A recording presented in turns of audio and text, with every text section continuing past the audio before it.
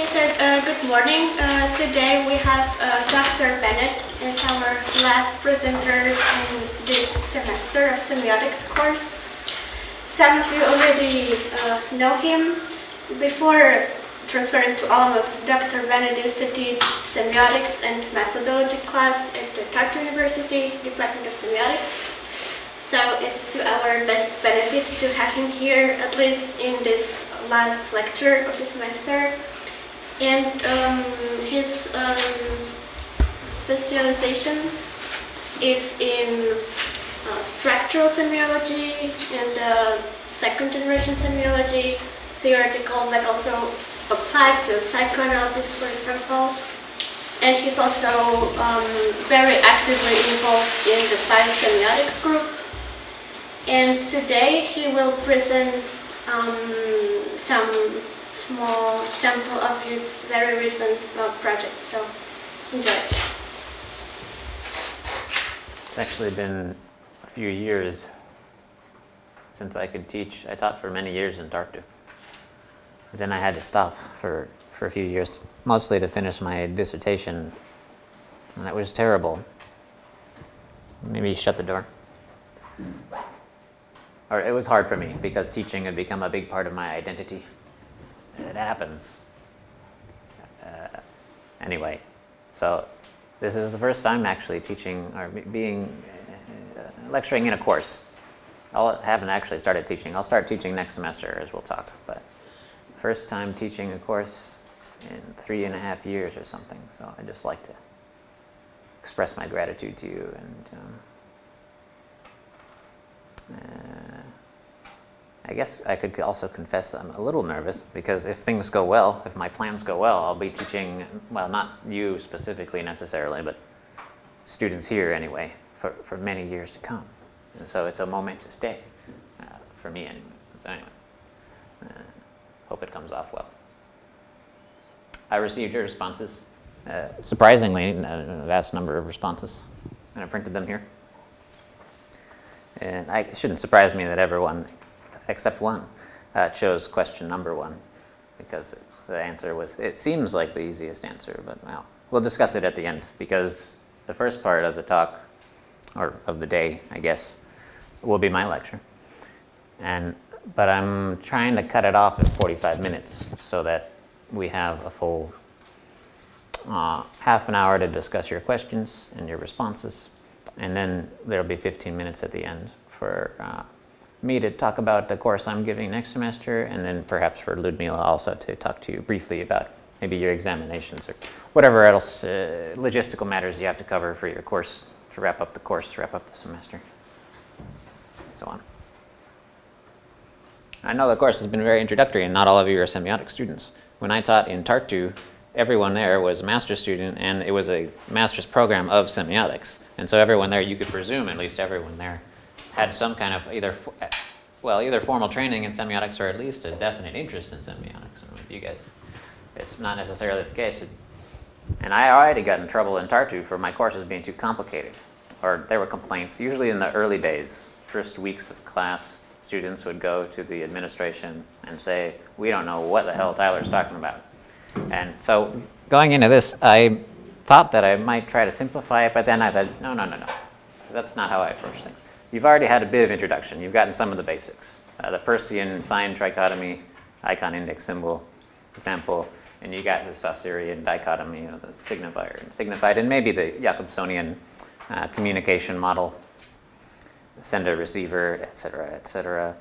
And of course, these minimal basics are a requirement to go into it. However, I have always stood by the contention that, to quote my former supervisor, semiotics has no beginning, and that it doesn't really work to try to start from the beginning, or to take a historical approach even. Start from A and go to B to C, trying to put it together, or to construct a rational framework to comprehend semiotics. Rather, I think it's better to take a student and sort of drop them in the middle of the most complicated the labyrinth, if you will, of semiotic thought, and for them to have to grasp on, because in my lecture you may not, you'll probably hear 1 or 2 things that make sense to click to you, and you must grasp onto these things and follow them like a thread. out to the perimeter of the maze, if you will. And from there, you may develop a passion which can further direct your studies if you choose to continue with semiotics. But, so for that reason, if you become baffled during the talk, it's not your fault. Yes? Okay. The title of the talk is Semiology Anticipates the Paradigm Shift. This nice animation. And it's a talk, actually I wrote the talk for Vít Gvozdiak's course at the Bohemian University, Western Bohemian University, and I gave it to his group 2 weeks ago. But I've had time to adapt it, because as you may recall, I was planning to give this talk for you guys, but then we had to cancel it because there was some holiday, right? That was for this course, right? Yes. I changed it somewhat. Doesn't really matter. Initially, it consisted of 2 parts. The first part dealing with semiology, we can call it this radicalized and also pessimistic or solipsistic semiology from the 60s in Paris. And I created this little, or added this little icon to indicate its pessimism regarding the paradigm shift. And then the second part was to flip it around, to moderate that pessimism, and to remind the listeners that semiology isn't purely solipsistic or nihilistic, if you will. It's not purely critical or deconstructive. There are also practical applications, positive applications. And I created this little icon for that. But this time, actually, I got rid of the positive stuff. I'm only going to talk about the negativity for you because I think that it's probably, well, you know, I don't know. Your other lecturers are going to give you a different spin. But from my view, if you come to semiotics asking a question like, how am I going to use this to further my career, for example, then you're probably entering it for the wrong reasons. And instead of trying to adapt semiotics to these instrumental ends, I guess, career building, or I don't know, giving me an edge in marketing and advertising, or whatever you like. Instead of that, we should instead emphasize the other side of semiotics, which is its critical nature. And then, if you can wrap your mind around the actual nature of early semiology, radical semiology, later, indeed, you may discover that it does. Like, you can use those insights, and you can actually take advantage in the marketplace or wherever you like. But it's crucial at the beginning for you to not think about it in that way. How am I going to apply this to what? And so that's why I start with semiology. Not because it's all that's there. And with regard to the paradigm shift, there can be no argument that we're living through a paradigm shift and that it has something to do with information technology. That's the idea of the presentation. And there can be no argument that semiology anticipated this shift somehow, not just a broader epistemological shift, but also the fact that it manifests at the level of technology, specifically communication technology. But the question for us, though, the question is, what should be our orientation to this shift? Should it be one of radical resistance, or are the technologies of communication and information surely an embodiment of this, like, technological matrix which we've been fighting forever? Should it be resisted? Or rather, do the tools of information and communication technology give us the means of emancipation from this matrix? And so, broadly speaking, from the pessimistic viewpoint of semiology, it is the former. There's nothing worse than social media. It reflects back to us all of the worst things about our human nature, you know, vanity and tendency for distraction and so on. And we should do everything we can to, I don't know, break away from it, or even to smash it, if you will. And you can easily read semiology in that way, in the pessimistic light. But the conclusion of the presentation will maintain that it can be read in numerous lights, and actually it's our responsibility to read it in the latter light, rather, which would read the paradigm shift to life online, if you will, as sort of the flowering of a whole new era of, like, post-logocentric plenitude and return to the body, and freedom from old structures of patriarchy and domination, and so on and so on and so on. And classically, this is what semiotics is really all about, actually. It's identifying the sort of the framework of this logocentric patriarchal matrix and teaching people how to resist it, to destroy it effectively. Unless you understand that and accept it about semiotics, and there's no going forward. But so I'll come back to this two-sided orientation to the paradigm shift. But the paradigm shift itself is difficult to define, and rather instead we can start with defining semiology, which is a project I put a lot of time into in my dissertation. My dissertation, which is here, which took forever. It took me 8 years to write this. And also, it covers a lot of material.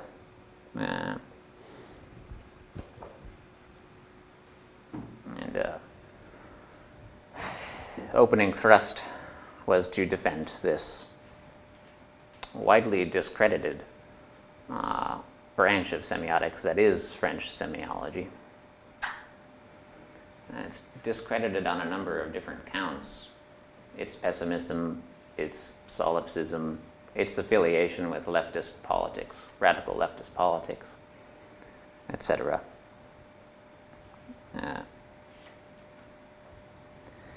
But I view it as crucial to the entire picture.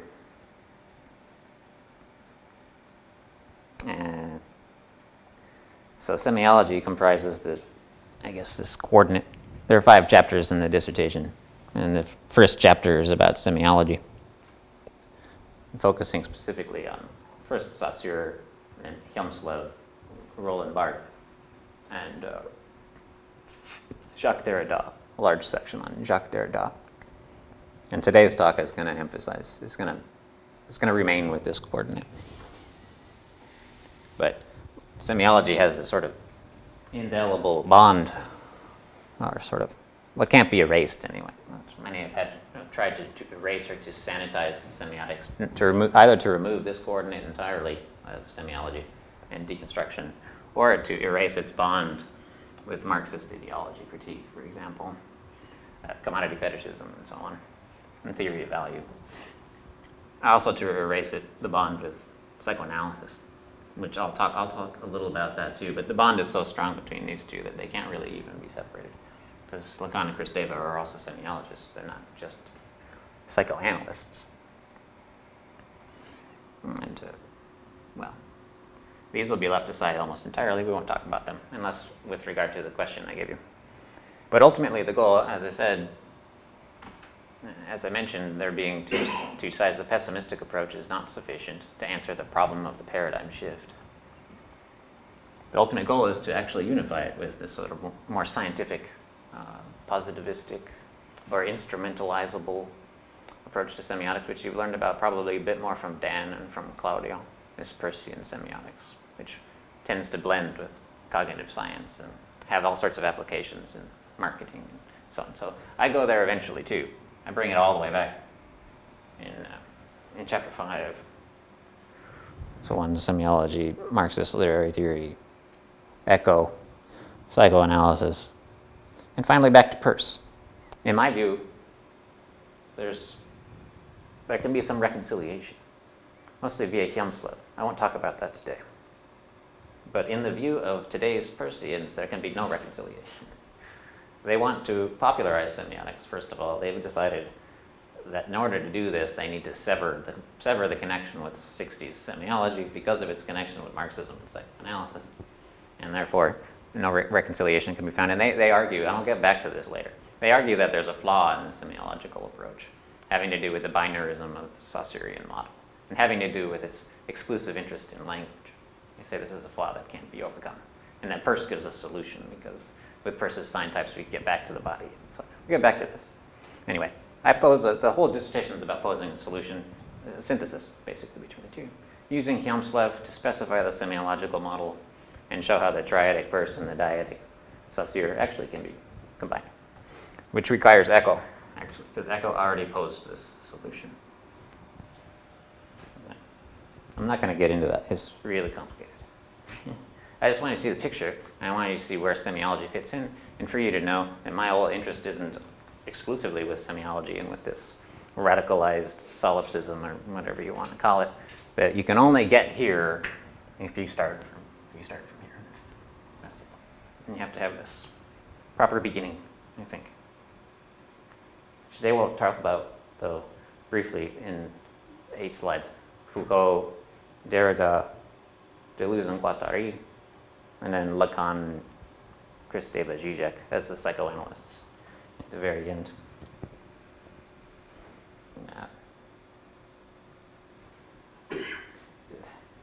It's not just their pessimism, though, which is just sort of indispensable. I believe the pessimism itself is indispensable, but it's also the fact why semiology is important today and why we can't just erase it from the history of semiotics is because they also, I think, directly anticipated the paradigm shift. And when I say paradigm shift right now, I mean specifically the technological, information communicational technologies, which is sweeping the globe today, sort of culminating. And this is indeed the most pressing question. If semiotics can give us an answer or give us some pragmatic tools to deal with the transition, then it has nothing for us. And really, it's semiology that gives us the tools, in my view. Controversial view, but this is what I'm maintaining anyway. And you can see from the texts of semiology, the most important ones, indeed, it's the case. They saw this coming, if you will.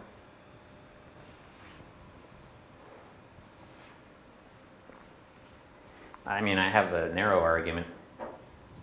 I guess there are 2 arguments today. The narrow argument is that, well, in the texts of semiology, we can see some premonition of a technological paradigm shift upon us. The broader argument is more complicated, but also crucial. That this paradigm shift is not so easily defined. It cannot be reduced to some kind of transformation at the level of communication technologies, but is rather some kind of profound shift at the level of the order of representation, sort of cognitive, I guess. And I hesitate to say cognitive evolutionary shift underway, which probably has been underway for a very long time, but it's reaching some kind of culmination now. And that's this paradigm shift in the order of representation is merely reflected at the level of communication technology. And this indeed is the argument that's in semiology, because you can read their texts in a number of ways. Actually, the shift itself is manifest not just at the level of technology, but in other vectors of acceleration as well, to borrow some descriptive language from Zizek. He talks about a sort of three-part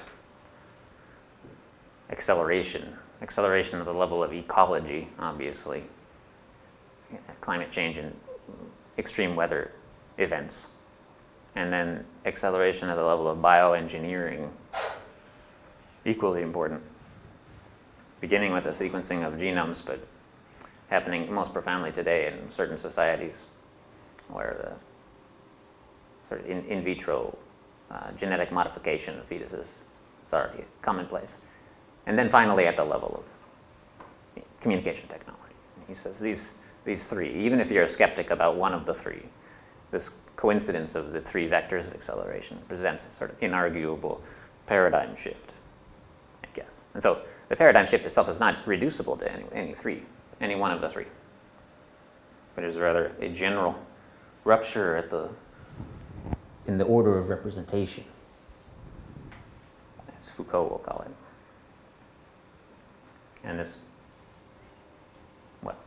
this coincidence of vectors of acceleration, you could say, as Barthes says here, it presents a certain kind of demand for semiology.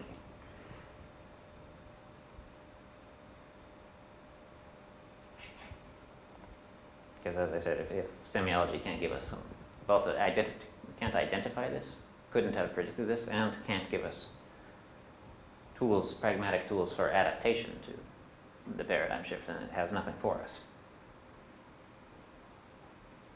But you will be the judge. On the one, I mean, whether the semiologists predicted a big shift is inarguable because they were all writing about it. And I'll make that very clear with my quotes here, especially in books like Elements of Semiology, grammatology and the order of things, which I'll talk about next, you can see that this talk of a big shift underway or coming very soon, and this sort of dark overtones of pessimism about transformation. It's very clear. What it was about, what they were talking about, is not as concrete. Many people will simply say they're talking about Soviet communism mostly, or a conflict between Western powers and the Soviet Union. I think it's not quite that. You be the judge from the quotes whether you think this is a reasonable argument. Because not everyone agrees with my view. I'm not the first person to have painted the picture this way, to read semiology this way. And many critics, well-informed critics, will say, no, no, no. The semiologists were very pessimistic, yes, but they weren't talking about information technology, no. For example, this Sean Burke is from Edinburgh, a well-known literary critic. We won't come back to it. I only give you this quote because he uses some of the very same vocabulary which I use to describe them, but he disagrees when he says that semiology is taken to be uncannily prescient of these developments, almost as though the mysterious Foucauldian claim that the ground is once more stirring beneath our feet was referring to this technological paradigm shift. Advocates of the digital revolution envisage that its influence on intellectual culture will be comparable to the shifts from speech to writing. And then he continues to say, yes, but they're very wrong about this. There's no way that Foucault was talking about this. And Foucault called this paradigm shift a rupture in the order of representation. And in this quote, he is talking specifically about Foucault, as you can see. So that's where we start. Yes. In Foucault, at least, the paradigm shift could not be located in specific technologies, but would have rather had to do with a transdisciplinary and international rupture in the order of representation.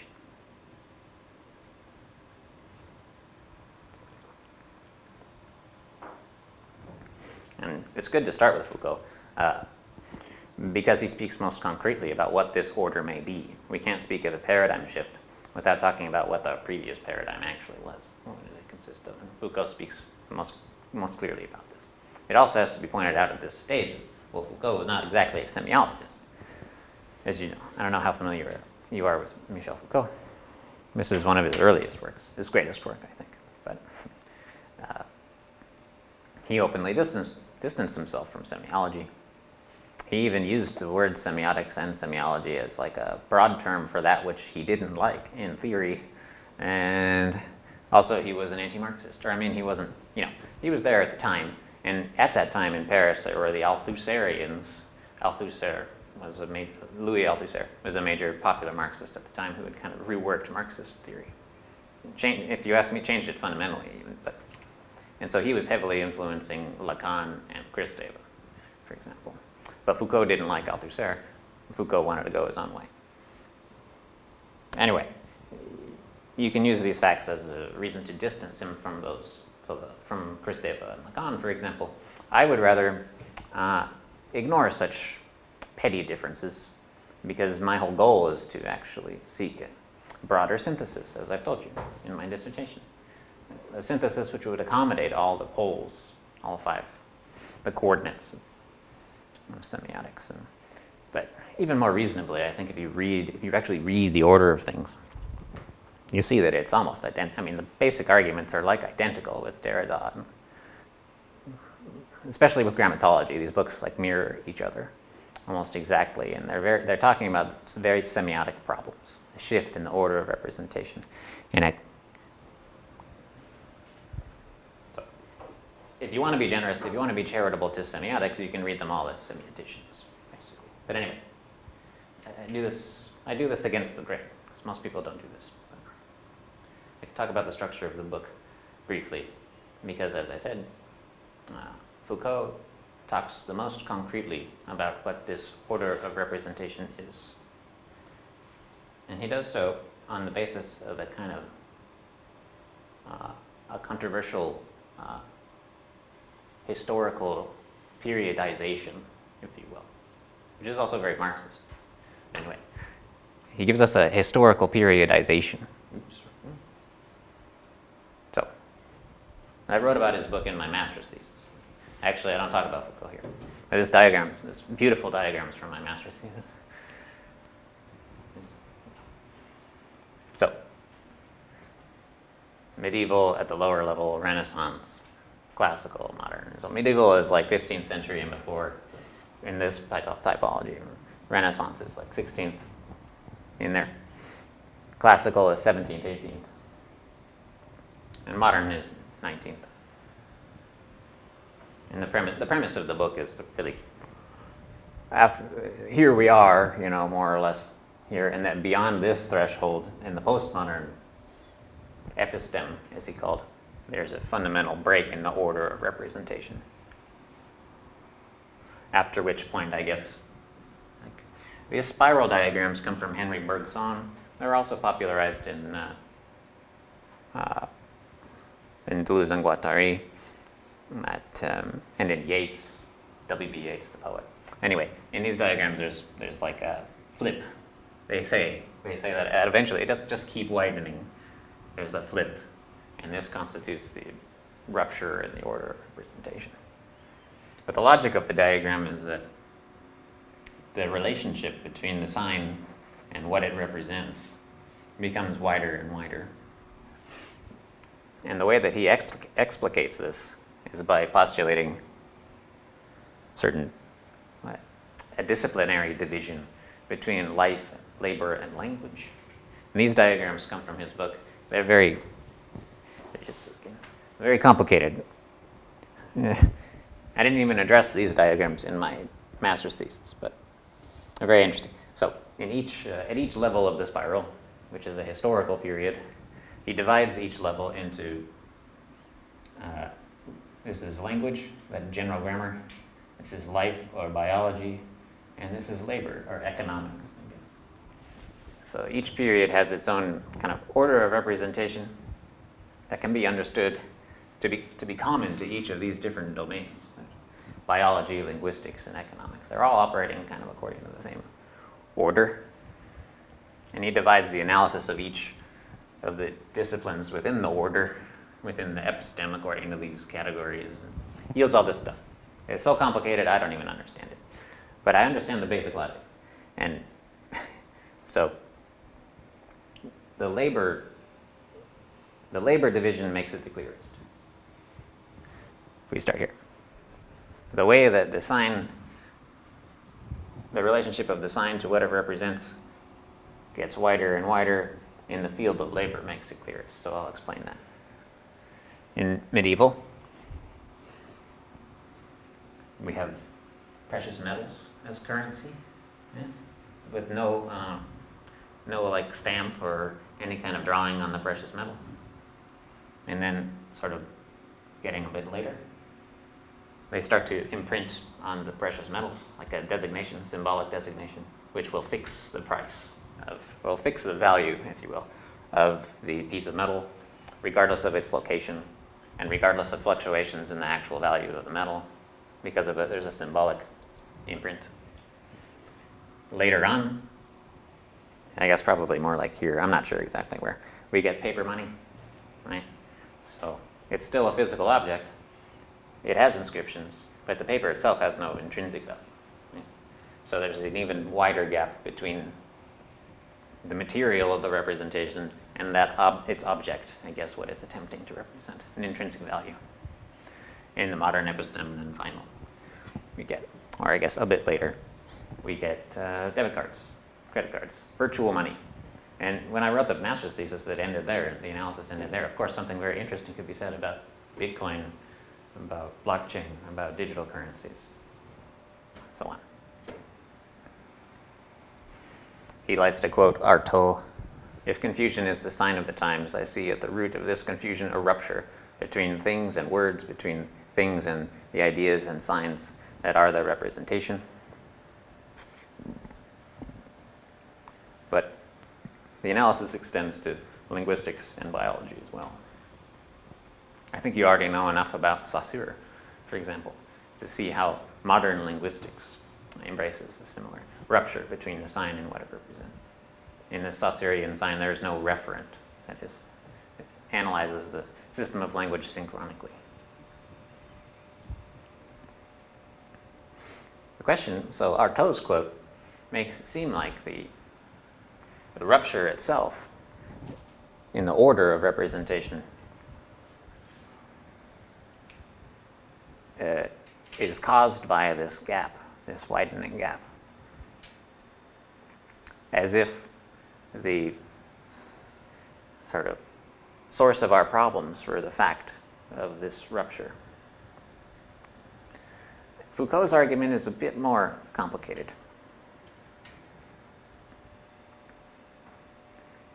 Because it may be that the paradigm shift we're living through and the sort of the hoped for future will be one in which an order of representation bound by a referent itself is overturned. And this order of representation, which obeys a notion of truth grounded in presence, it relies on the fact that we can say, this is a cup. And by virtue of some kind of indexical reference, by virtue of the cup's presence, we can say the statement is indeed true. So, in the way that Foucault paints it, this regime of truth is coming to an end. What Artaud says is that this is part of the problem. However, the argument of the semiologists seems to be that the future revolution depends on overturning this system of representation itself. That is, a system which relies on a notion of truth grounded in presence.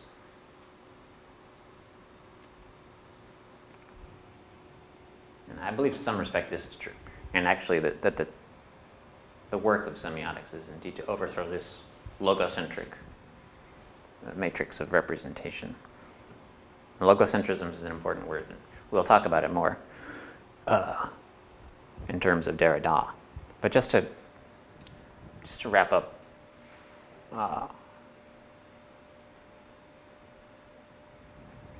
about his method, which is the archaeological method of Foucault, in which he reveals this order of representation and its transformation over time, and divides the analysis into three disciplinary groups, that is life, labor, and language. Foucault says, the first thing that we observe is that analysis of wealth, or labor, obeys the same configuration as natural history, life, and general grammar, language. The theory of value makes it possible, in fact, to explain how objects can be introduced into the system of exchanges. So,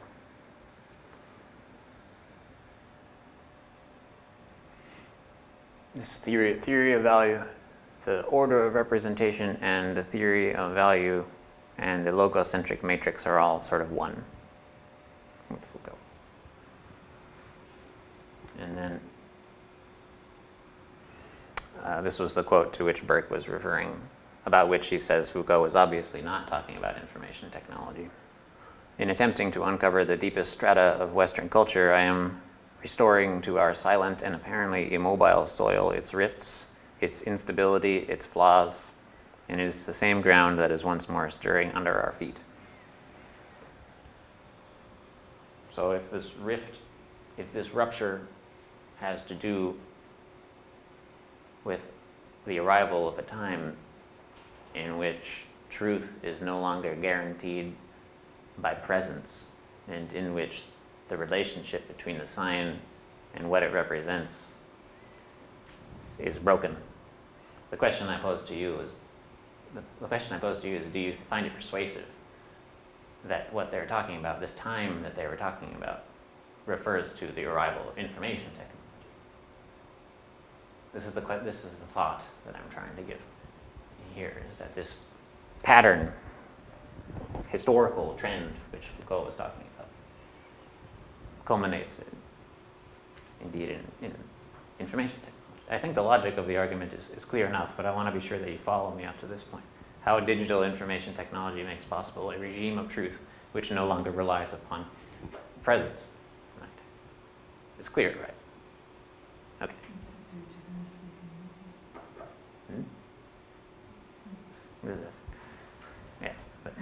I think the argument is clear. The question is whether this moment of arrival is something to be feared or to be resisted. Is it the ultimate expression of the order of representation, or is it its overthrow? Right? The semiologists want to overthrow the order. So is information technology the overthrow, or is it rather the old matrix just magnified? The argument, actually my argument, is that it is indeed both. It can't be one or the other, but we proceed.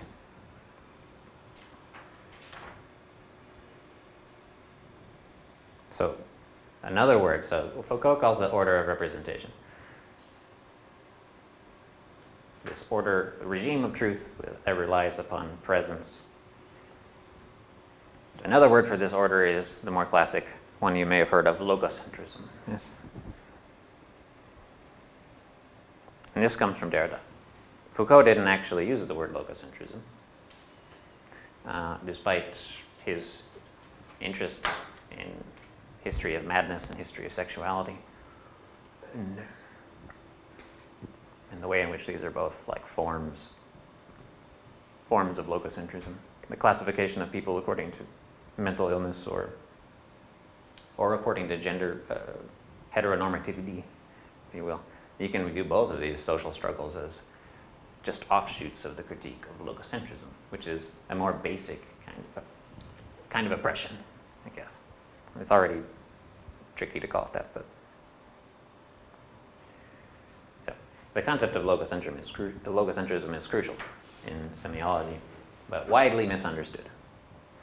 And I go to great lengths in my dissertation to kind of disambiguate the notion of logocentrism, because I mentioned already that semiology is discredited by contemporary semiotics for a number of reasons, particularly for its preoccupation with language, spoken language. They say a number of things about this. They say that this preoccupation with language diminishes the importance of non-linguistic signs, okay? Gestures, or even pictographic signs, or more importantly, non-human signs. Yeah? And so they can call it anthropocentric. They call semiology anthropocentric, which is ridiculous. But they also call it logocentric, because they think that logocentrism means an exclusive interest in verbal language at the expense of other regimes of signs, right? And we can admit that semiology is indeed not exclusively preoccupied with verbal language, but indeed prioritizes the study of verbal language. But does this mean that it's logocentric? No, right? That's the glottocentrism is the technical term for exclusive interest in verbal language at the expense of other ways of communicating. Definition of logocentrism is a little more complicated. Here it's good to keep in mind the Saussurian model of sign, signifier, signified. Signifier being, for example, the word, the written word, or the sound, and the signified being that concept. You can say the concept in the mind of the receiver, or the concept in the mind of the speaker. And here's a quote from my dissertation, where I say, logocentrism is the belief that the signified concept in the mind of whoever has a natural bond with the referent, and that while different signifiers are used in different languages, the signifieds to which these signifiers are correlated are the same for everyone across all cultures. So obviously signifiers are different in different languages, right? I'm using English now. Would they be completely different words with no similarity to your Czech words? There may be some similarity, but it'd be coincidental. The view of classical semiology, we're talking about like Aristotle and Augustinus. That's where semiology, I guess, started. In their view, they acknowledge the signifiers are different, of course. But in the minds of the speakers and in the listeners, they said that it is indeed the same, where our concept of teacup is the same. The language has nothing to do with the construction of the concept in our minds, because the concept pre-exists language. This is classical semiology. And so if it's the same, if the teacup is the same in your minds as it is in my mind, regardless of linguistic construction, we can say that there's a bond between the signified, that is the concept of the cup, and the actual cup, right? one follows from the other. So this belief, indeed, that the concept is the same in my mind as it is in yours, irrespective of language, this is logocentrism, right? So the logocentric view is to import a referent, to bring in naively bring in a referent, to presume a referent, which is guaranteed, can be guaranteed in a number of different ways. We can say here, sort of indexically guaranteed, but presence, the closest of the cup, is what assures us. I can assure you that what I'm talking about when I say teacup is the same as what you're thinking. It's guaranteed by this regime of truth. Right? A regime which relies on presence. Further, in Derrida, and this is a little more complicated. Now, like I said at the beginning, you're going to understand some things that I say today, but not all of them. So you just have to cling to that what you get. But in Derrida, he goes considerably further than Foucault in this project of deconstructing what he called the transcendental signified. But Derrida explains to us how the order of representation is logocentric not because of its exclusive interest in language per se, but because of its exclusive interest in phonological, or that is alphabetic language. Why is this? It's very interesting, and it's hard to understand. So, So think about alphabetic language. What is alphabetic language? Chinese characters or pictographic language refers, you could say directly, or maybe it refers to ideas based upon a conventional. Maybe in Chinese characters you can say there's some kind of similarity to the concept that's being referred to. This is not what alphabetic language does. As you know, you're all linguists in your own right. You're at least polyglots, so you understand language enough to know that alphabetic language functions by reproducing the sounds of speech. Right? That's what the letters of words do. They don't actually signify the letters themselves. This is a double articulation, I guess. The letters themselves don't have any connection with the thoughts, the concepts at all. Rather, they reproduce certain sounds of speech, and then the words themselves, they construct a sort of second-order connection with the concepts. So this is all about the voice. Alphabetic language is all about the voice. That's why it's called phonocentrism. Derrida argues that the order of representation is logocentric because of its phonocentric alphabetism, because alphabetic languages rely on a regime of truth grounded by presence in the voice. Here is my teacup. How do you know it's true? Because I'm saying it with my voice, right? You follow me here? Speech, I guess. And so, semiology may very well be logocentric, but only to the extent which it privileges, phonological alphabetic languages. And it's indeed more than that Derrida is trying to say, but the only way he knows how to say it that we'll understand is by using these particular examples. And so linguistics, let's say properly general linguistics, is one which should embrace a notion of language that transcends logocentrism by overcoming this dependence on a regime of truth grounded by presence in the voice. And if you can wrap your head around that, you can begin to contemplate what such a semiotics, what such a general linguistics would really be. But this is what Derrida was trying to create. But in explaining this bond between logocentrism and alphabets and presence, this quote is useful, where he says, the system of language associated with phonetic alphabetic writing is that within which logocentric metaphysics, determining the sense of being as presence, has been produced.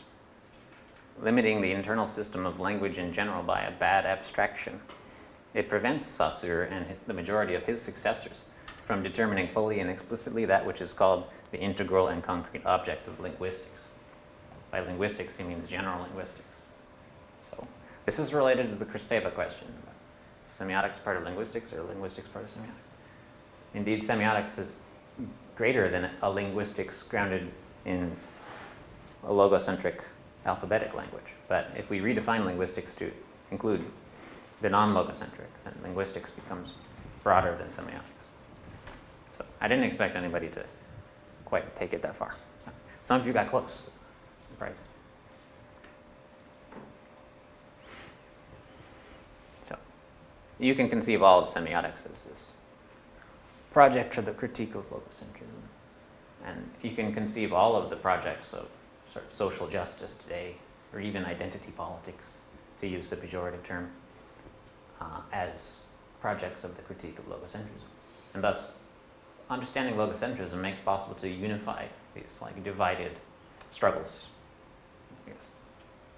And that's the importance. This is the real importance of semiotics. If you believe these struggles are important, not everyone does. But there are a number of reasons why deconstruction isn't universally embraced. Some of the reasons are just these complexities about the difficulty of understanding what logocentrism is and so on. Also because sometimes he's purposefully misleading. He redefines a lot of basic words. Ooh. How does 45 minutes slip away? I don't know. We have more time. That's fine. Not only does he redefine language and so on in these ways, these difficult ways, but he also redefines writing. Because one of the ways he describes the paradigm shift is by saying that it is a time when writing replaces speech as the primary mode of human communication. Which kind of seems strange to us. We think about today, we think writing has replaced speech. That's odd. How many of us actually sit down and write? Not really. We're doing something else. We can see how speech kind of slips away as the main mode of communication, but writing? But obviously he means something different by writing. He's talking about a different mode of communication, which gradually displaces speech. And this arrival of writing has been a long process, basically since the arrival of alphabets. And so this is a process, this widening gyre of representation, it's been a process that's been ongoing for a long time. And to characterize what's happening today as the replacement of speech by writing is weird, because no one writes anymore. But again, in order to interpret Derrida as having predicted the paradigm shift, we have to read him more charitably than that and understand he meant something different by writing.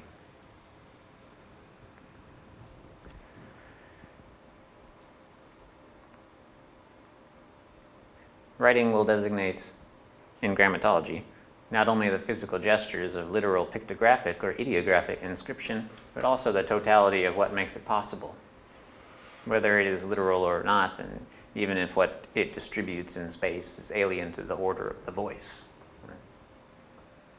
Right? So any mode of communication that doesn't require presence grounded in the voice is apparently writing. So if we look at the WhatsApp interface, for example, obviously writing is still important. The voice even is still important. It's a keyboard for writing, alphabetism. I think emojis are somewhat overplayed in semiotic analysis. They're not that important. They have the option to do voice recording. Whoever does that? No one. It seems a bit old-fashioned now, doesn't it? But what is the gold standard of communication today? Well, we know it's actually I think that it's link and photo sharing is actually the gold standard of communication. That's how you establish a real bond with someone. For example, you're traveling, you want your friends to see what you're doing. What do? Take a photo, you send that to them. But if we can think of writing as including such various modes of communication as link sharing, photo and link sharing, then we can see how writing is beginning to displace speech as the primary mode of communication. But so by writing, what he really means is texting. That's what I say. Of course, in '67, he wasn't doing a lot of texting, but, you know, '67 feels like a long time ago to us. But really, it wasn't that long ago, and they had many of the basic technologies that we have. So to give them credit for being shrewd enough to know what was coming, it doesn't require, they were intelligent people. Okay. They had the basic technologies upon which to make such inferences as that the writing to come, the new mode of communication characteristic of the paradigm shift, was related to the development of practical methods of information retrieval which extend the possibilities of the message of writing vastly, and go hand in hand with the extension of phonography, which make writing function without the presence of the speaking subject. The main feature of the new writing is this: it's any kind of communication that doesn't rely on the presence of the speaking subject. You can see how when a regime of truth that doesn't rely on presence guaranteed by the voice implies the possible disappearance of the referent, and how this is a crisis of representation, which has been forecast for a very long time, but which we see is culminating now. I mean, I don't want to use cheap examples, but bots, for example. Just bots online is the best example. But there are plenty of other ways, plenty of other examples to point to. But again, this is one reason why Derrida isn't actually all that popular, is because he said things like, the paradigm shift is the time when writing replaces speech, because today we say that when writing replaces speech, we barely do any writing at all. Isn't it something quite different? So a different word probably would have been better, not writing. And so this leads me to the second. I have to speed up a little bit or we're going to run out of time. We won't be able to talk about your questions. But so there are some other semiologists, though, who came well after Derrida, who in some ways weren't as rigorous as Derrida, but who also perceived the actual characteristics of the new mode of communication, I think, much more clearly, and described it much more clearly.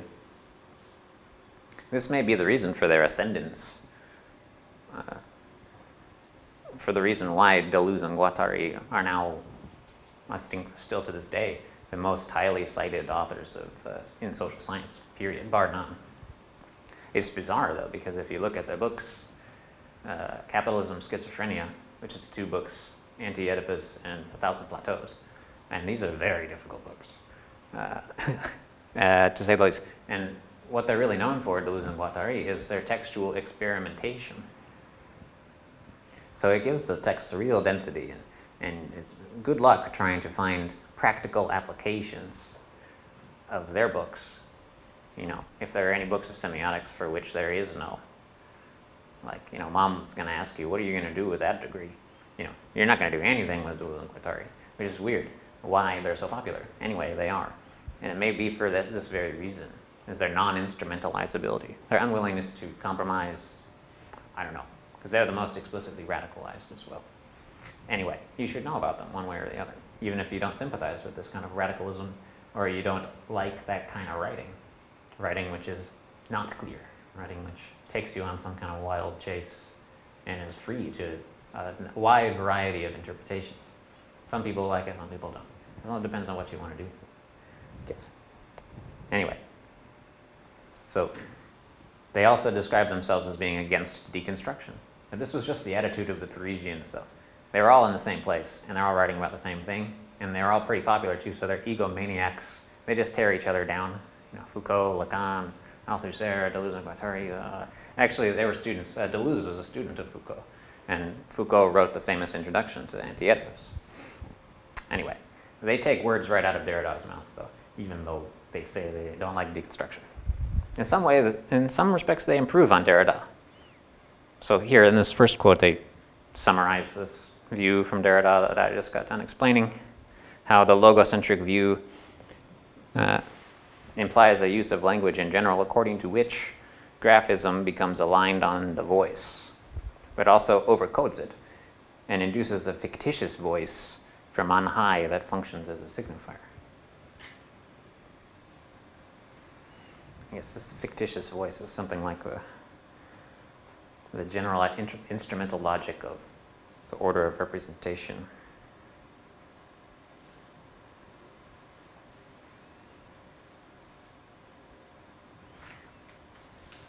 And they write that the paradigm shift relies on a graphic system that is independent of the voice, a system that is not aligned on the voice and not subordinate to it, but connected to it, coordinated in an organization that is radiating, as it were, and multidimensional.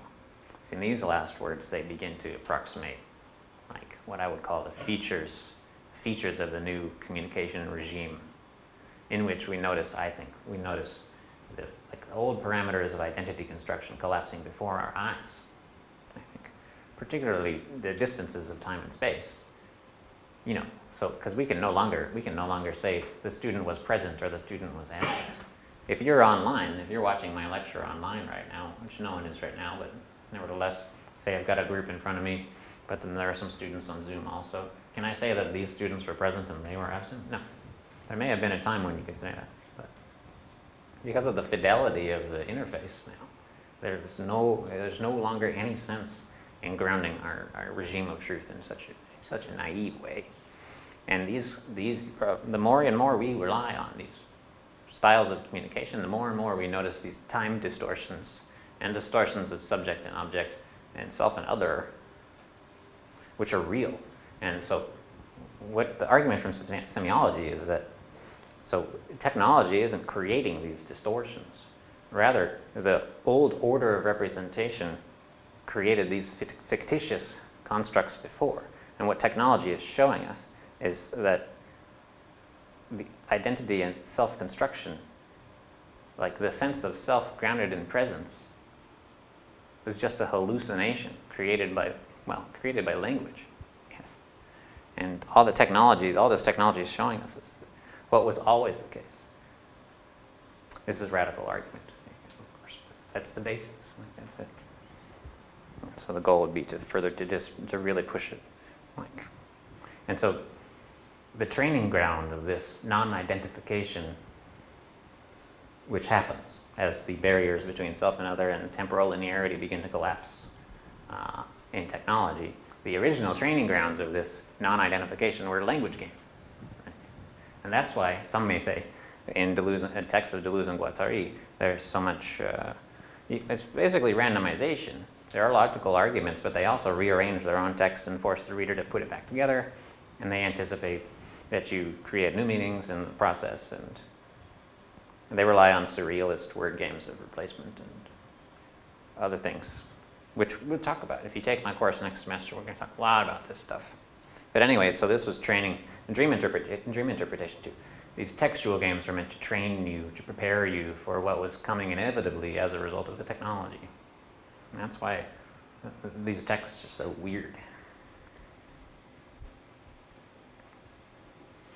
But beyond their nice redefinitions of basic Derridean concepts, they also solved the problem of Derrida's formulation of writing replacing speech. It's not writing that replaces speech, it's rather something else, which more closely approximates what we're experiencing now. And they were very smart in choosing the word recording.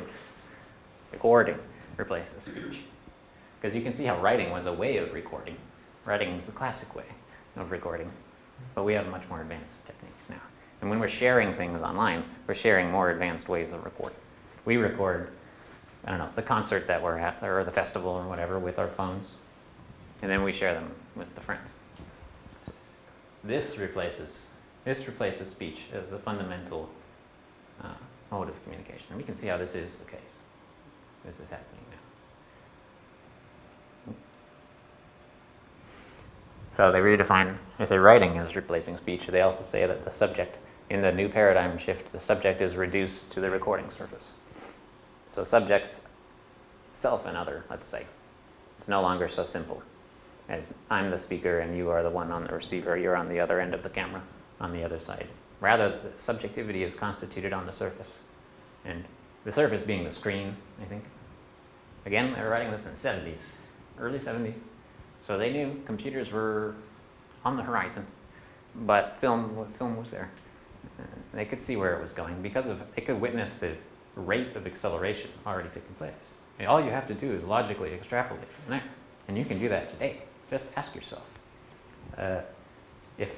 So think about the cell phone that you had 10 years ago. I think I said this at the Semiotics salon last time, but whoever was here, but ask yourself what kind of phone you had 10 years ago. And tell yourself that, okay, the rate of change is going to be exactly proportional between that 10 years ago and now. 2030, you're going to have a phone that was that degree more advanced. What would that even mean? This is what we're talking about here. But it's more likely that it'll be double, triple. And so they did the same thing. They're rational people. They knew what was coming. That's my point. Subject can be discerned on the recording surface. It's a strange subject, though. with no fixed identity. I'm running out of time, but so I'll skip to some of my examples. The reason they were talking about recording in Anti-Oedipus is because they were psychoanalysts. They were critics of Lacan. They wanted to remove the family structure from psychoanalysis. If you think of Freud, you think there's the analyst, there's the patient on the bed, and they're talking to each other. And they play a role where the analyst is like the father figure, and the patient is like the troubled son or daughter. And Deleuze and Guattari didn't like this way that the structure of analysis reproduced the paternalistic family structure, and there are all these theoretical acrobatics, how they deconstruct psychoanalysis, where it's no longer all about repression, trauma created by the father, your bad relationship with your mother, and all that. They took a lot from psychoanalysis, from Lacan, but they removed a lot also. One interesting addition they made, and this is about recording, is that they found that the best way to physically critique psychoanalysis was to go into the analysis session, but to bring a tape recorder and to pull it out, middle of the session, put it down on the table, hit record, and see how the analyst responds. Long story short, they found that it was unacceptable. The analysts wouldn't take it. It changed. Being recorded changed the attitude of the analyst. It also changed the attitude of the listener, of the patient. In his own in Guattari's own psychoanalytic practice, he actually found that it was a good way to overcome awkward pauses and breaks in the session with the patient. If the patient ran out of things to say or became uncomfortable, he would take out the recorder and press record, and he found that would restart the session. So it could work both ways. When I tell you that this session is being recorded, it changes what you may say in the question-answer period. Needless to say, it changes my own orientation to you. These things are fairly obvious. But when we say that we live in a time in which recording replaces speech as the primary mode of communication, and we can see what this means, as long as it includes all of the functions of the smartphone. But clearly, it's no protection against bad behavior being recorded. We would think that it might be some kind of guarantee. And Deleuze and Guattari would say, when they insist on recording their sessions, they would apologize and say, recording is merely a matter of creating a memory for man, one that is collective. Yes, but it's clear that it's not so benign is all that. To say that recording has no bad effects, or that we should embrace a world in which everything is recorded, is to have a somewhat naive orientation to the paradigm shift. Yes, especially when it comes to surveillance. It also has more concrete examples. For example, I don't know if you read the news story about this Astro World conference.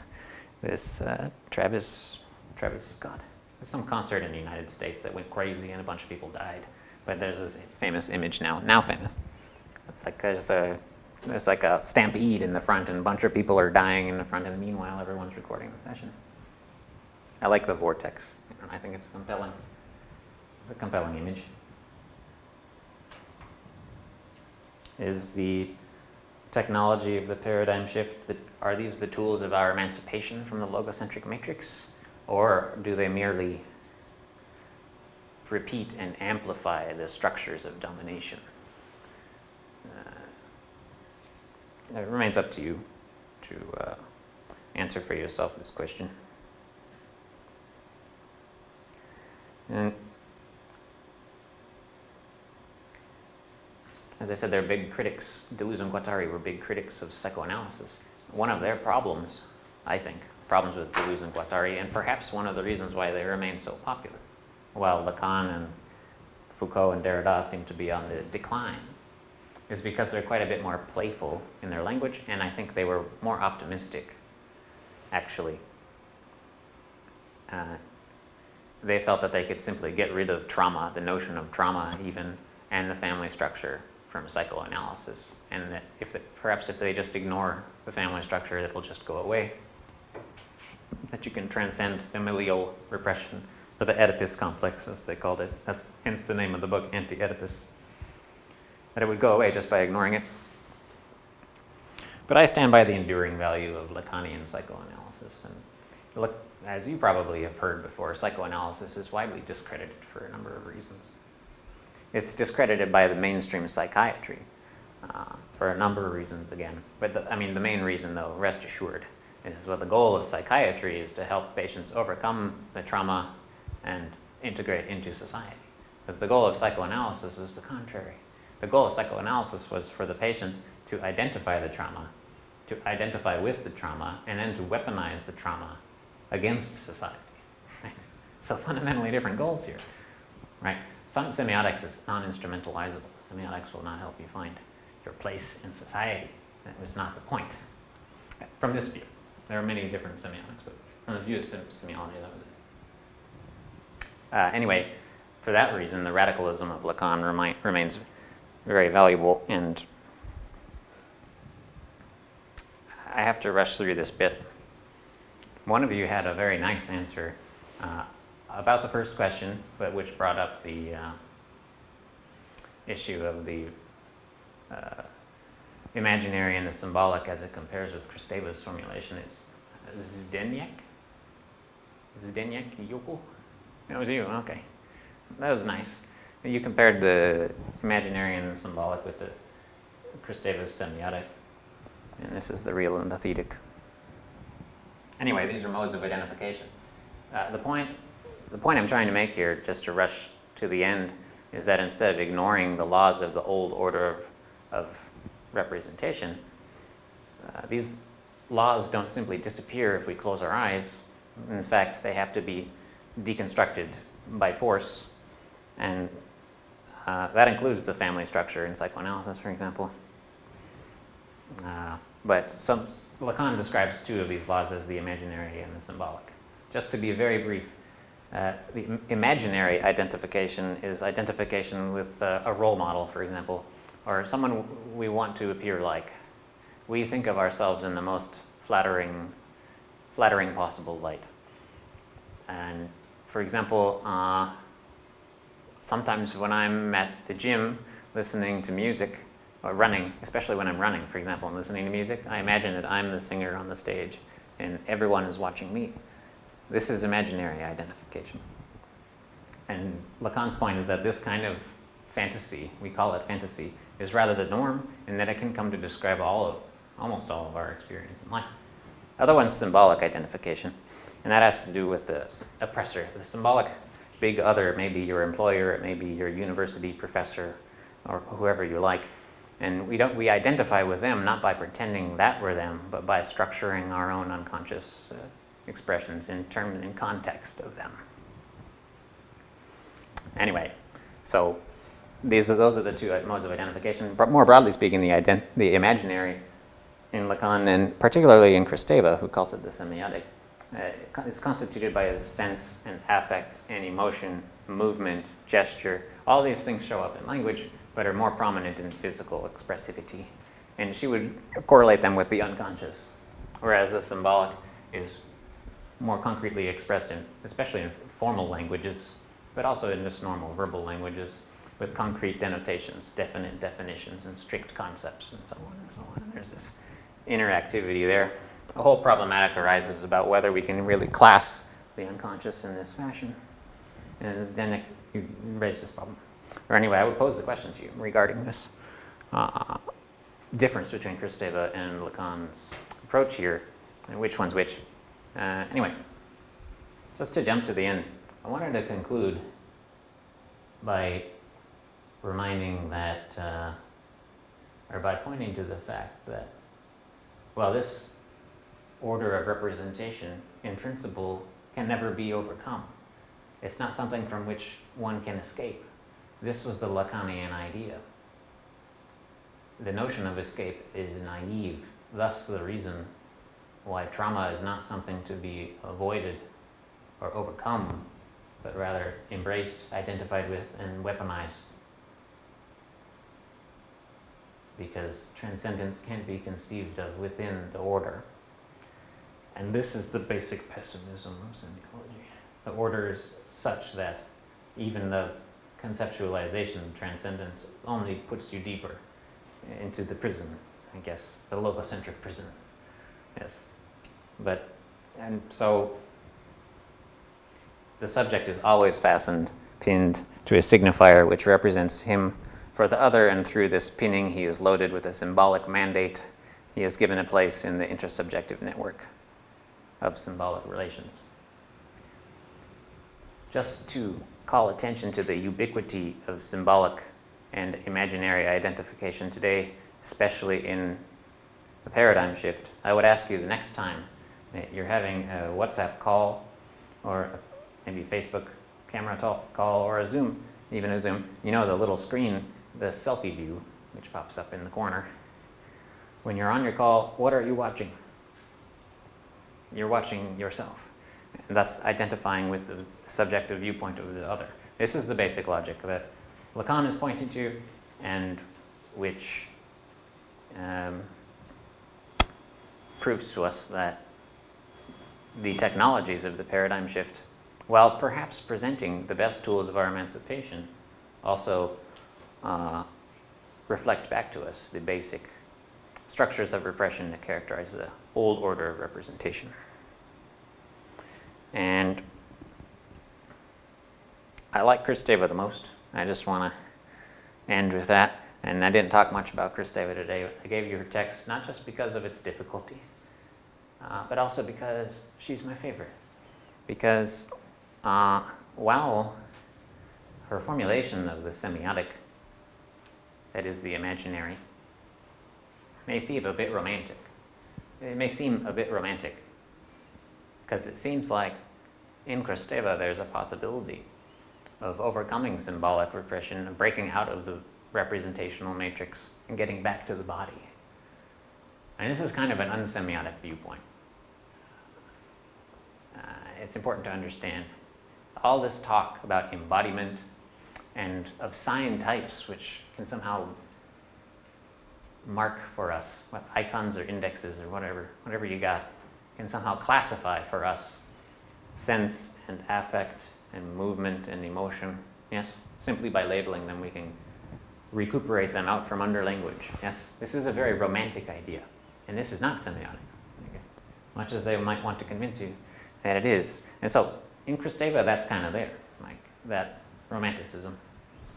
But at the same time, she is the most pessimistic and the most severe, and I like her severity, even from her Ph.D. dissertation called Revolution in Poetic Language. This severity is already quite pronounced. And I'll just read this as my favorite quote from Kristeva about it's about what you might call the goal of the psychoanalytic process, the goal of analysis, but we can also call it the goal, I would also call it the goal of semiotics. Going through the experience of this crucible exposes the subject to impossible dangers, relinquishing his identity in rhythm, dissolving the buffer of reality in a mobile discontinuity, leaving the shelter of the family, the state, or religion. The commotion the practice creates spares nothing. It destroys all constancy to produce another, and then destroys that one as well. This is why I love Kristeva, because of the unrelenting pessimism. And it's this relentlessness, I think, which is so admirable about these semiologists. Whether they are talking about information technology remains up to you to decide. I have a last quote, which I compiled in my master's thesis about the panopticon, which I think proves beyond a shadow of a doubt, indeed, when they talk about paradigm shift, they were talking about technology. But I don't know, how much time do we have? 50 minutes, we can make it 20. Okay. Yes. So I talked about this very question in my master's thesis. And that's where I wrote about Foucault. And I even had a section in the thesis about the question of whether the semiologists were talking about information technology when they talked about the paradigm shift. It's clear that they anticipated a disintegration of classic subjectivity. It's clear that they saw that this would lead to, tumultuous social change. it was not clear where they located this change. It was not clear that they anticipated social media or surveillance, or let's just say recording. And so in order to bring home my argument that indeed that was what they were talking about, I read all of what Foucault wrote about the panopticon, and I recompressed it into a new citation. For those of you who don't know, the panopticon was a fictional or hypothetical prison designed by James Bennet in the 18th century.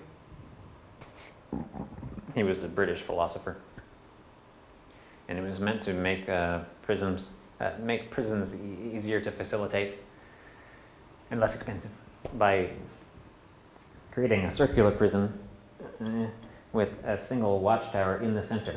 And there's only one layer of prison cells, and on the inside of the prison cells there were all glass windows. And so there was one guard in the guard tower, and the guard could see into any one of the prison cells at any time. But the prisoners could not see into the guard tower. So while in principle you could be being watched at any time, most of the time the guard's not watching you because there's not enough time. I mean, he can't be looking everywhere at once, but nevertheless the prisoners behave as though they're being surveilled at all times, right? So it's very efficient, and it leads to this regime of self-surveillance and self-censorship, which I think is very apropos of the current regime of recording that we live in right now, where we have to assume everything on our screen, our browsing history, for example, everything is being recorded.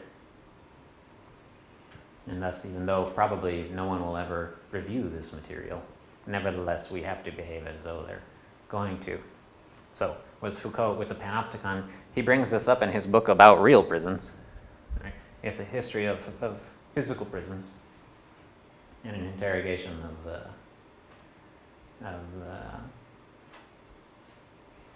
incarceration throughout history. It's another historical approach. So I chose these samples.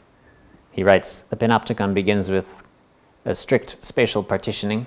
It is a segmented, immobile, frozen space where inspection functions ceaselessly.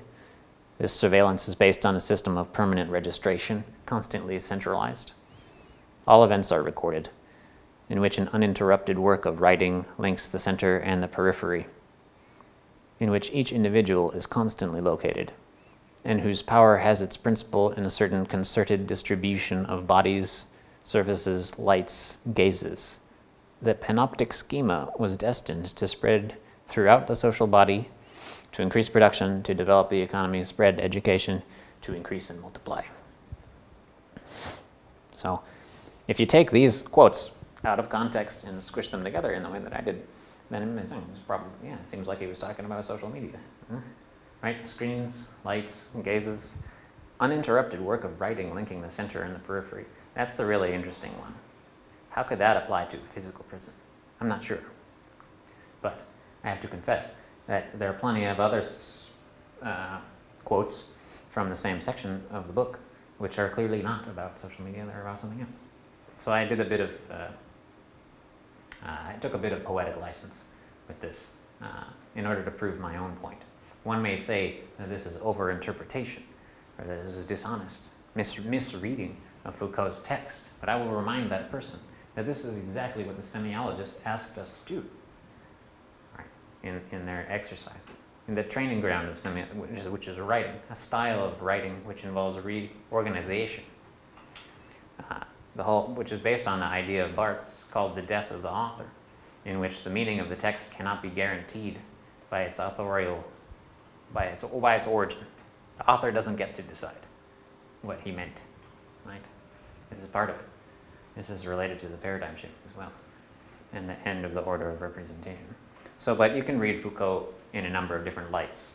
In the same way, you can read the rest of semiology in whatever light you like. You can read it in a pessimistic light, in which our obligation is to resist and overthrow this new regime of surveillance that is online life.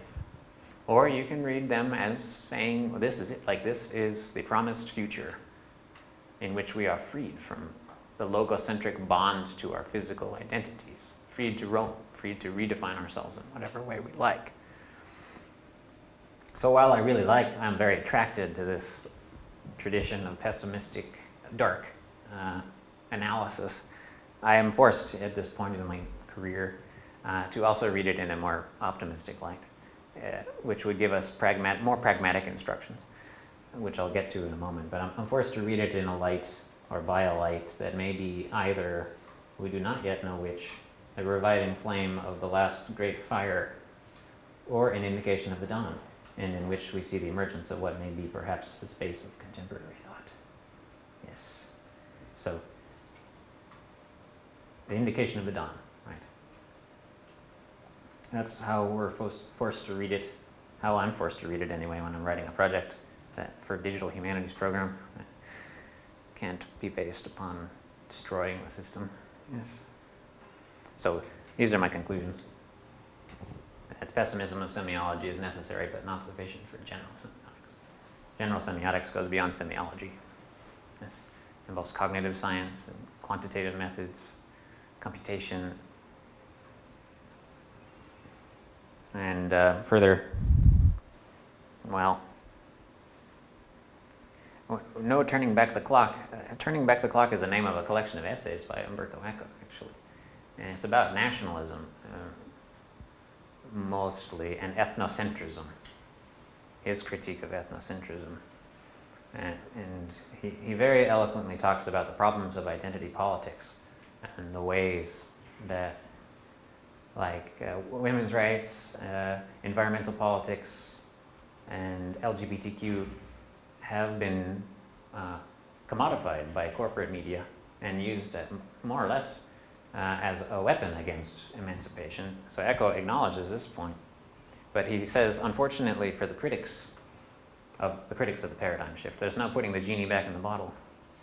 And this is an important view, and it's important, but it also applies to cyberspace.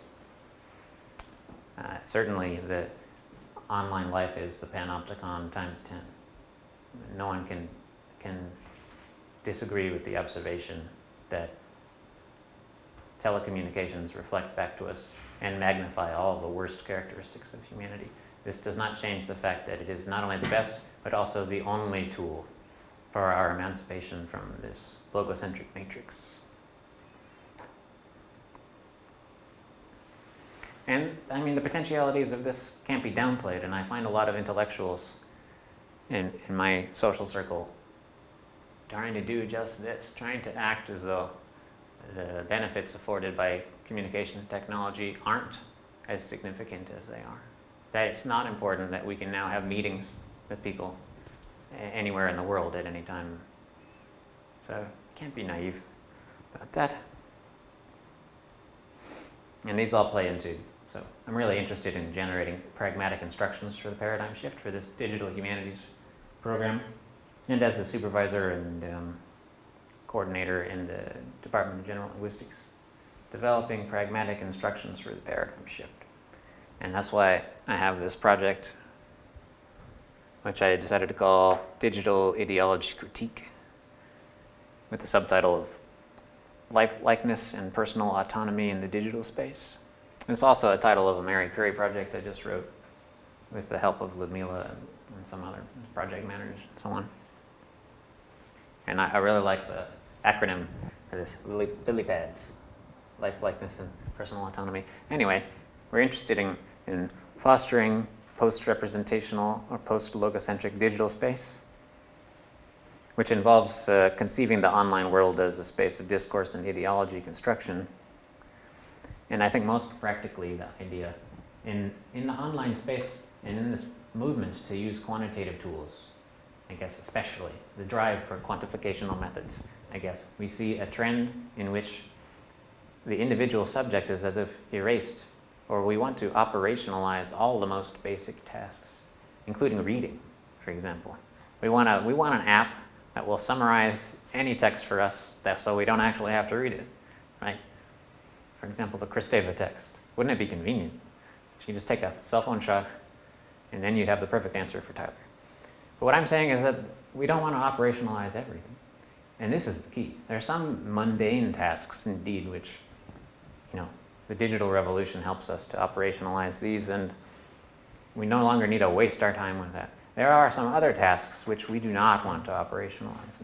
Thus, the goal, first of all, one of the goals of the project is to identify the difference. What are the humane tasks which we would rather maximize and prolong? One of them, for example, I think, is certain classroom settings in which the goal actually rather is not to streamline and make more efficient the classroom experience, the interaction with the students, but figure out a way to maximize and even to prolong it, right? Now, it sounds agonizing, but that is the goal, right? That's the goal. And so, I don't want to find myself in a future in which we decided that can be something which the computer takes care of for us. That's part of the goal.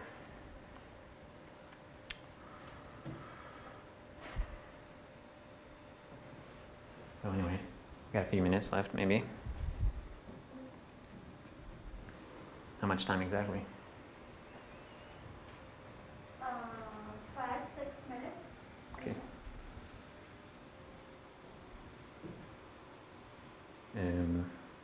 So yeah, and not all of you are in semiotics, but if you have projects which are related to any of these goals or are fascinated by any of the topics which have been raised during the lecture, I want you to remember what they are and keep them in mind next semester when you're deciding what courses to take or what to write your thesis about. My courses, so far there's just one next semester, but there will be more in the future, are going to heavily emphasize writing. Every week there will be little writing assignments. And one may dread this, but do you know at the end of your term, you will indeed have to write a thesis. So it's better to start writing sooner than later. And you'll find actually that whatever papers you write in your courses, you'll end up cannibalizing those. You'll use them in your thesis, I guarantee it.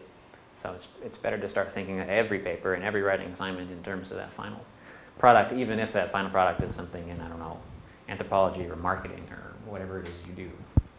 So, and it'll be in English too. So if this is presuming you're writing your thesis in English, otherwise I'll be useless to you, completely useless. And we can talk about your questions. We can probably skip the, I was going to talk more about the course structure, but applied semiotics, which is the course next semester that I'm teaching. But if you want to know more about applied semiotics, you can just look it up. So everybody chose the question 1, except for Agnieszka, who chose difficult question about Marx. And that's impressive. And can you paraphrase your... So the question was, one problem with Marx is that he focuses on exchange value and disregards use value, according to Kristeva. What is the connection here with psychoanalysis and the unconscious? Could you paraphrase the question, or could you give us, paraphrase your answer, or give us a new thought that you may have had after having heard the lecture? Tell the others what your answer was. Well, the question was difficult for me. I had to read the Kristeva text several times, to be honest, to kind of get behind the idea. But like as far as I understood, in the subconscious that Freud describes, there is something behind meaning, something we cannot conceptualize with language. And there is something Marx only hints on and kind of disregards and doesn't bother with it for the rest of his work, but leaves it actually open up for the interpretation. And Kristeva draws the connection with Marx on this point. There's something beyond value in the subconscious that cannot be expressed. Yeah, absolutely. It's interesting that we can conceive of Marx, the whole works of Marx, as somewhat anti-semiotic in this way, depending upon how you choose to look at it. Also notable, so there's exchange value, which is based on a universal equivalent, in which everything we have, its value is determined by, in terms of this equivalent. The equivalent is money, of course, but he says that there's a more general equivalent. Money is just a sort of physical realization of this general equivalent that orders the order of representation. Point being that psychoanalysis is a good way to analyze that which is that which escapes this equivalent And another interesting point to point out is that Kristeva says that the semiotic, that is, the real interest of semiotics, is not in the symbolic, that is, it's not in the exchange value according to exchange, a closed system of valuation, but rather in this other thing which escapes quantification, if you will. And that's where the sign activity happens. Looks like you're eager to run, Zdeněk, but I hope I'm not pronouncing your name incorrectly. I wanted to also draw attention to your answer here. Where he points out the very thing that I pointed out in my slide about this connection between Lacan and Kristeva. I don't know how he anticipated where I was going with this, but the imaginary and the symbolic can also be conceived as the semiotic and the symbolic. But can you say anything about the relation to Peirce's triads? First, icon index symbol. Where would they go? One's obvious. Anyone? Ludmila? No. I think that Zdeněk has an answer. I think he does, yeah. Symbol. Right. Good. That one's obvious.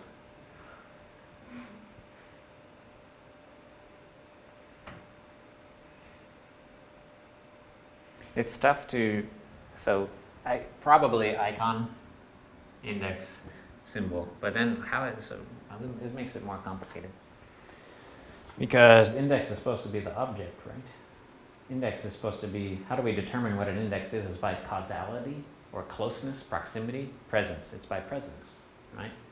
And so if we define an index in that way, in the old way, in terms of a referent, we may say that it falls prey to the logocentric fallacy, right? So we have to read Peirce differently in order for Peirce to be semiotics at all, right? Although there are those today who want to say that Peirce is all there is in semiotics and that the index is indeed the physical object. My argument is that that's not semiotics. Fortunately, we have some precedents for reading Peirce differently, so we can use it properly. And in this reading, indeed, it works. Icon index, symbol like that. But Umberto Eco is one of the readers of Peirce who makes it possible. Anyway, one last thing before you all go is tonight there's more. Some of you are in the Semio Salon thing, right? It's this, it says 7, 6, it's at 6. And we're going to be here in this very room with some of our friends at 6. And it's going to be really good. It's going to be better than usual. These are real professors who are talking today. And there will be snacks. So you can come join us if you want. No pressure. There's also the Facebook event. Ludmila, you want to say anything further? Now we are already out of time, so thank you so much. It was excellent. And we will have the test next week, but I email you about that if any one of you prefers doing the sample chat in English with Taylor, if you like this topic, you can also go for that option. It's optional. So, but you have 1 week to decide about that. Thank you so much. Thanks for your attention.